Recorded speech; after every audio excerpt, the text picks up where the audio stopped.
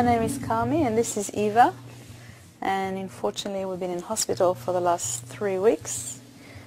Eva was diagnosed with whooping cough, pertussis, and yeah, it's been a nightmare.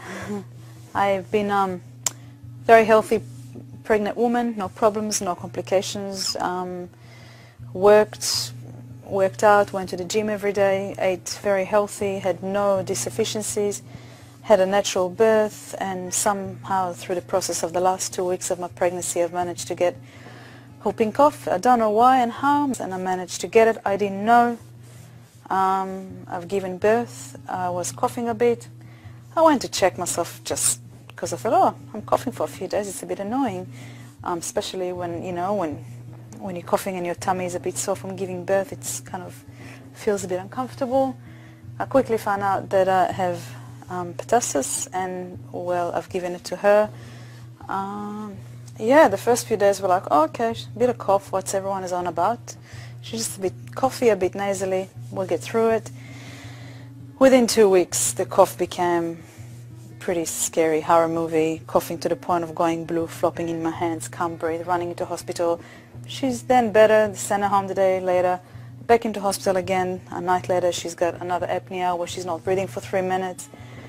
And it just ended up in upstairs here in the hospital in what do you call intensive care, with just a baby that coughs and coughs and coughs, and it's just so hard to watch. Your little tiny little thing, and they go red, and from red they go blue, and sometimes they go a bit black, and for a moment they think they're dead in your hands, they flop. A lot of suffering for a little tiny little cute thing that you love so much.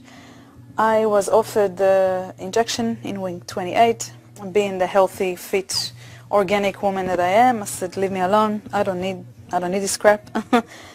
And even me, the bulletproof lady that's never been to a doctor, traveled the world and felt healthy, got the whooping cough. I got over it very quick. It was nothing for me.